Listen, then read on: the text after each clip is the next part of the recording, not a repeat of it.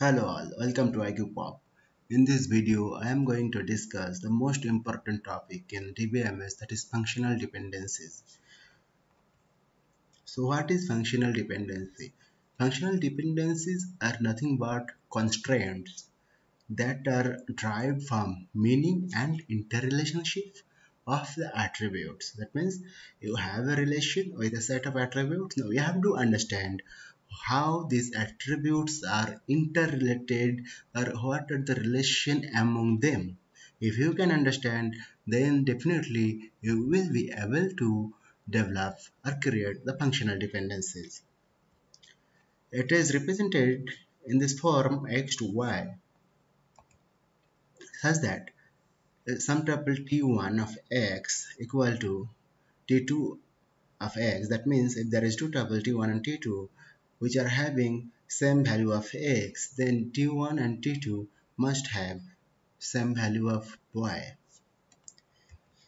Now look at this example. We have a student table and here we are having student id, name, email id and date of birth and department id are the attribute in the table.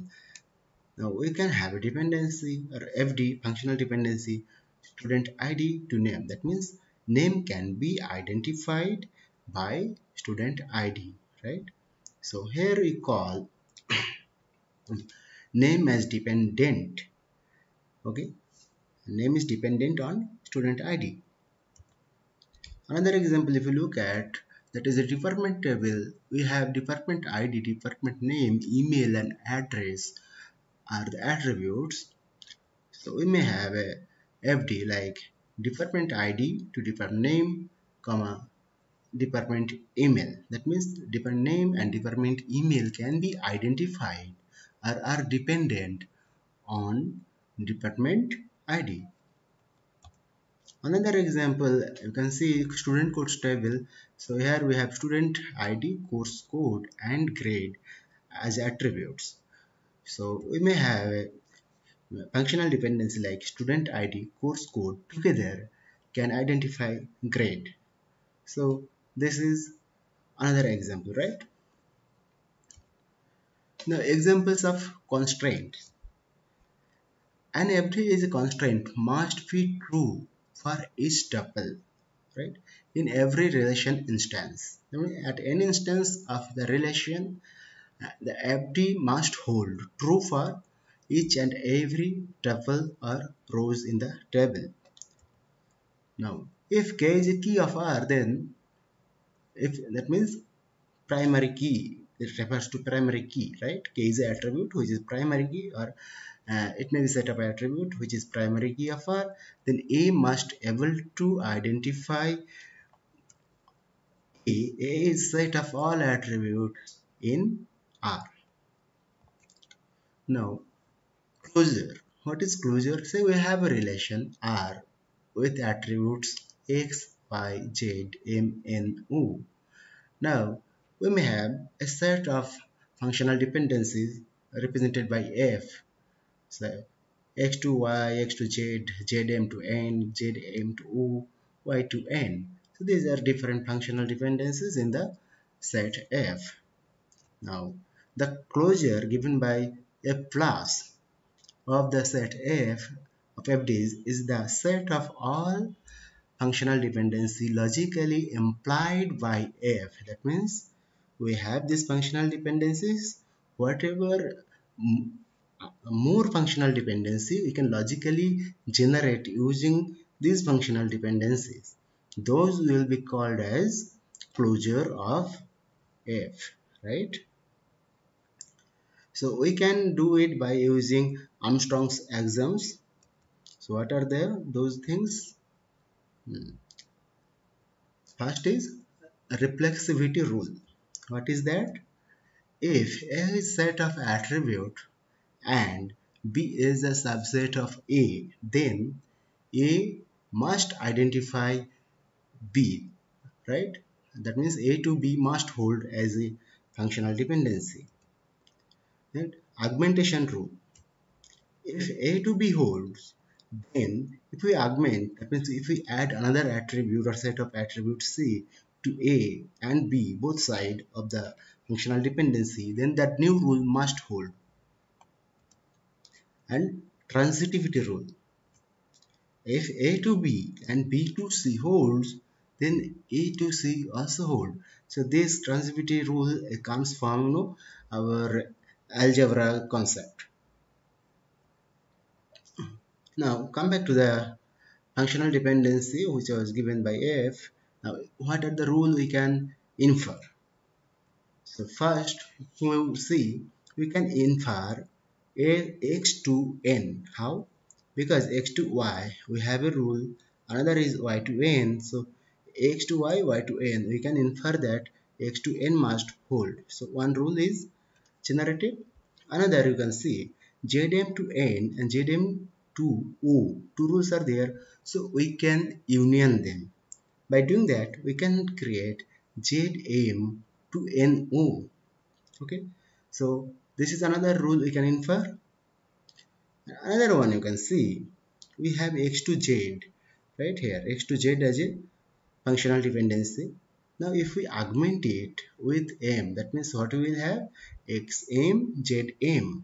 Okay, now again we have zm to o, another rule.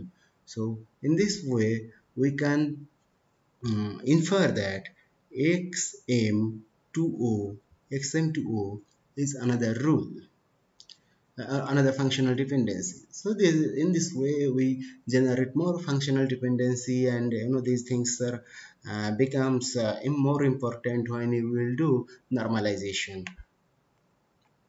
Now, types of functional dependency. There are four kinds of functional dependency: trivial functional dependency, non-trivial functional dependency, multi-valued functional dependency, and transitive functional dependency. What is trivial functional dependency? X to y is trivial if y is a subset of x. That means if we look at this example, roll number name to name is a functional dependency, but you can see this name is part of the determinant who is determining. So it is a trivial functional dependency. The same thing we have this satisfied by reflexive rule. Non-trivial functional dependency.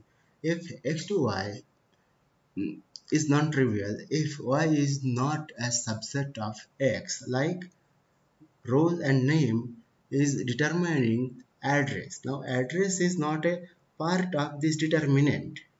So this is a non-trivial functional dependency. Multivalued functional dependency.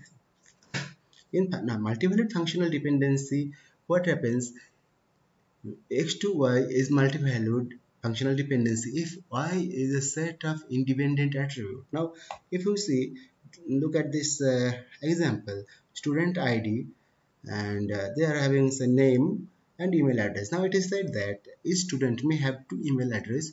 One is their personal email address, another is given by the university.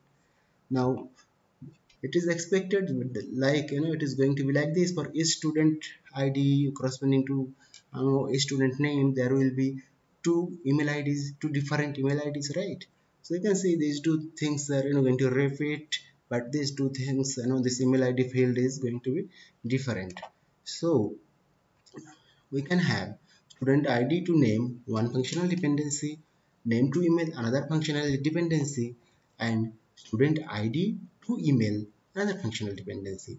Now if we look into that, mm, this student id to email is selecting independent attribute, right? So it is a multi-valued functional dependency. Transitive dependency. If x to z holds, if x to y and y to z is there. Now if we have student id to name and name to date of birth, then we can infer that student id to date of birth. That is what satisfied by transitivity rule. Partial functional dependency. If a set of attributes, like say here a, b, is determining C, but also A itself can determine C, right? A, B together determining C, and A itself can determine C, then C is partially dependent on A, B. Okay, now look at the same example. Student ID name together can identify email, but only student ID is enough to identify email. So email is only dependent on a partial part of the whole determinant, right? On student ID. So we will say that email ID are mm, this is partially dependent on the determinant. That means here we have a this functional dependency is a partial functional dependency. So thank you for watching. Please subscribe my channel to get more videos.